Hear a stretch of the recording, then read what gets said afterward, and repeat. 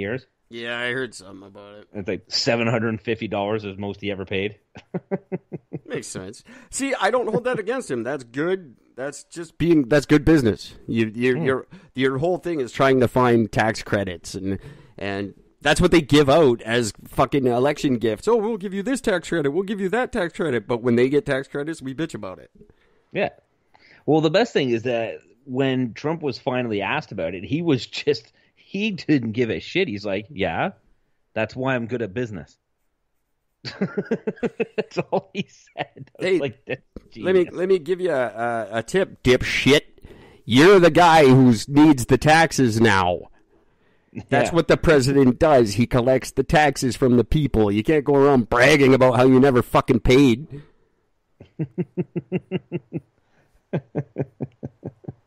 All that does, that makes me a good businessman. All you're saying to ordinary Americans is you guys are stupider than me because I don't pay taxes and you do. Ha ha. Now, can I have my salary? What the kind of a fucking presidential message is that, you retard? Make a lot of money so you can be like me and not pay taxes. Yeah, but if everyone in America did that, then no one would pay taxes and there'd be no fucking government, you retards. Yeah, but we all know not everybody can. Very few actually can. That's why there's so few of those uber rich. So retarded, self-defeating fucking thing to say. He should be at least trying to hide it better. You're the fucking president. You guys pay me. I don't fucking pay me. Because I'm good at business. Well, that's what I do. You're a fucking idiot. Either way. I don't care who wins down there. I really don't. They're fucking doomed no matter which one of those retards gets in. I think they should have to deal with each other for 4 years. I think whoever becomes president, the other one has to be his vice president. Oh, that's not bad. Then you're stuck with each other. You either have to get along. Like our government, they're just always stuck together. Are we getting along this week? No. Okay. No, we're not. Fuck you. What about next week? I don't know yet. Depends how badly Trudeau fucks up. Well, apparently the NDP's on board. He's did something they liked. I forget what he did. Something that they're cool with now. So they're not going to vote down the budget. He's basically joined them, hasn't he?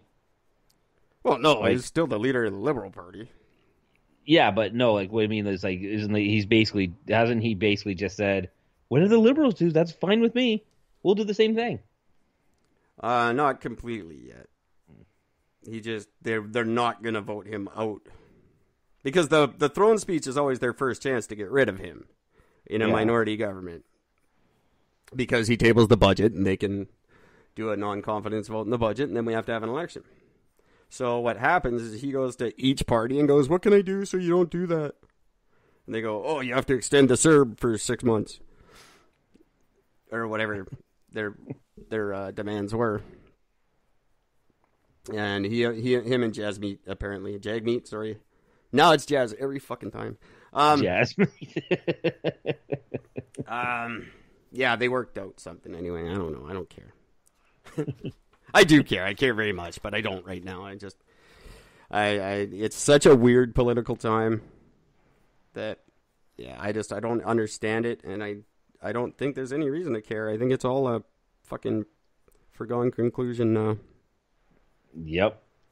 I fully agree. Fully. But COVID still sucks. I know that. I know that's what's going on in the world. Yeah.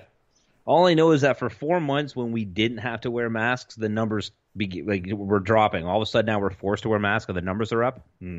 Yeah, it makes no sense. Everyone's wearing masks, but the numbers are still going up, and second wave, and fucking new normal. I'm so sick of the new normal. Deaths have not changed at all. No, and they won't. They're still sitting at virtually none. Hospitals are not being overburdened by new cases as much as they're just being overburdened by people getting tested. Yeah, and I don't even know, because here we have testing centers. You don't even go to the hospital. Yeah, no, here we don't. You got to go to the fucking hospital. There's drive-through ways you can do it, and then you can actually make an appointment for the hospital. But in order to do that, you need to get a note from your doctor first. Yeah, here you can't get doctor's notes. Yeah, because doctors won't see anybody. Like walk-in clinics and stuff, won't see anybody. Well, they won't see anybody here either. You got to call, and then they just talk to you over the phone, and then they put your name on a list. But even then, that takes anywhere from 2 to 5 days to get that doctor's appointment, and then it's another 3 to 5 days to get your testing appointment. Oh, I know. I went through it. Like, it's just, by the time you figure it out, not only are you already over whatever sickness you had, like, it just makes no difference. It's just this. I'm fully aware. I was fine for 2 days before I finally got my results back. But then another 10 days off work because my employer insisted on it. So all in all, it was like 3 weeks of no work for 3 days worth of illness. Yeah. It's ridiculous, and I don't like it. And the medical profession has to all get fucked. They're going to be my new target next year on this show, I think. This whole debacle has just been completely mismanaged, and we can't say that doctors aren't partially to blame because there's no doctor coming forward and saying that it's bullshit. There should be a lot of them. Well, every time one tries, it gets taken down, and they get discredited for doing it. Every time. Well, you then try harder. Like, don't just go on Facebook and go, "This is bad," and then it's gone, and you're like, "Oh, like fucking stand up for yourself." Get out there, fight the good fight. I don't know. I get it. You know, I have family members who refuse to be on this show because they're so scared of losing their job over something they'd say, even though it'd be anonymous and we could change their voice. But I get it. And then I guess doctors, you know, if you're making $900,000 a year, the last thing you want to do is jeopardize it by having like integrity or morals or something. It can't have that. The hell. But I really, you know what? My mom made a joke about how she has to be careful because they don't like parts for models as old as her anymore. Like sort of like a car joke. Yeah. And then a bunch of her friends started responding like, "Oh yeah, I know. I went to get my knee replaced and they won't even do it because it's too old." I'm like, what the fuck are you talking about? Like, doctors should never say, "Oh no, you're too old. We can't do that." Like, no, just fucking fix me. That's your job. Yeah. You have no other job. That's it. That's what you signed up to do. You took your bureaucratic fucking oath thing, whatever the shit is. Do it. Like when I went, Hippocratic oath is what they take. Thank you. Well, they are a bunch of when I go in and my ankle hurts and the doctor goes, "Oh yeah, you're 40 now. That's what happens." No. Fix it. Figure it out. Go to your lab in your white fucking coat and fucking house it up. Figure out a way to make me work. What the fuck is wrong? You don't just go, "Oh yeah, that just happens now." What? So you get paid for this? Yeah, exactly.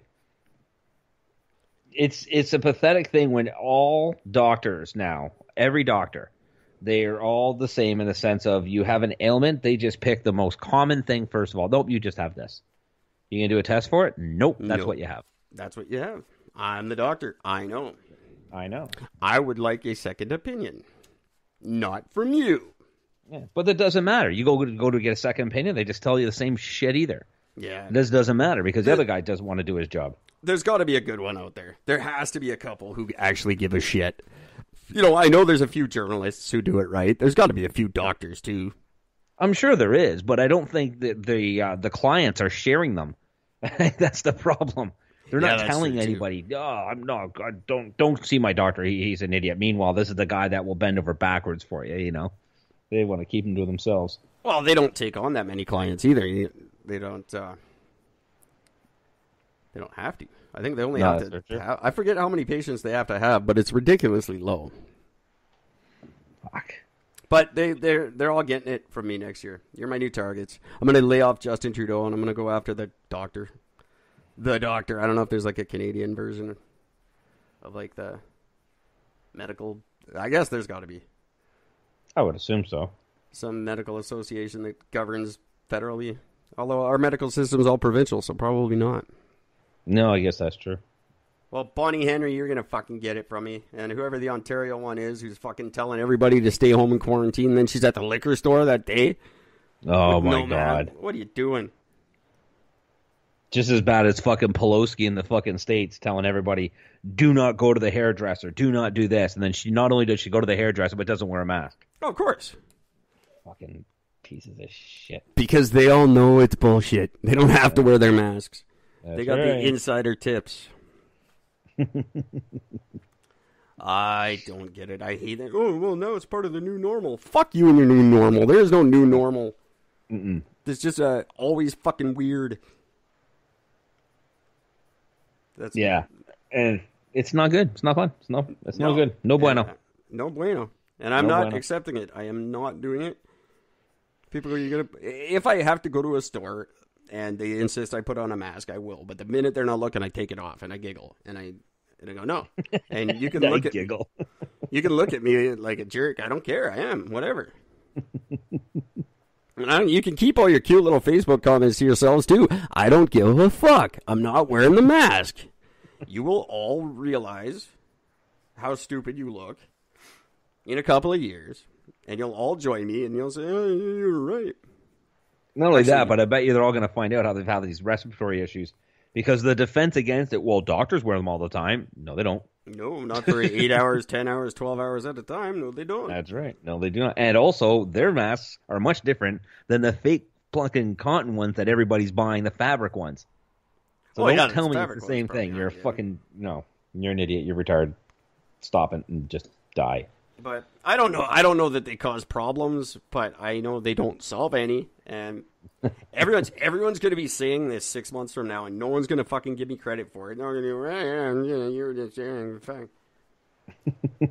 But Eric never said that. You're not wearing it. I'm not wearing the mask. Fuck you. You know, all your cute little thing. It's not punk. You're just being a dick. Yeah, I am. Totally. Fuck off. Don't care.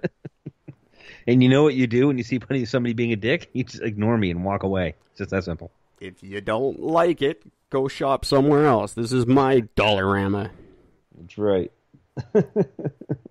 I'm just so sick of it. Like, it's just become everyone just it's not just COVID and protect each other. It's fucking judge the shit out of everybody. Oh, look at that guy. Look at his stupid mask. Oh, look at that guy. He doesn't have a mask. Like, we're all fucking fuck off. Like, not only that, but I mean, the government is literally telling you. Like, the Ontario government is telling the people directly, if you see somebody not wearing a mask or not following the rules, you make sure you rat them out. Yeah. You call the cops on them.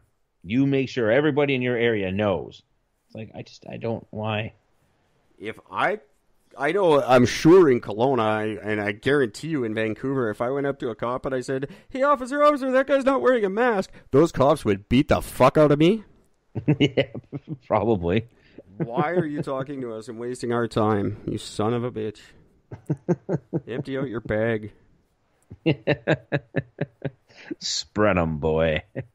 Which you don't have to do, by the way, kids. So, and if they go, do you have ID? You go, yes, I do. And when they go, can I see it? You go, no, you cannot. That's not how this game gets played. That's enough bitching for now. Doctors suck. Doctors are like teachers, except with nurses. Oh, fuck. They're just useless. They piss me off. And no one ever calls them on their bullshit. But you should. Especially now. But, anyway, moving on. Gord has stuff he wants to talk to you guys about.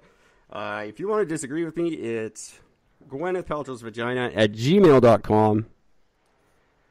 Just one more thing real quick. I'll allude to it again at the end later. But we got an email from the Guinness people.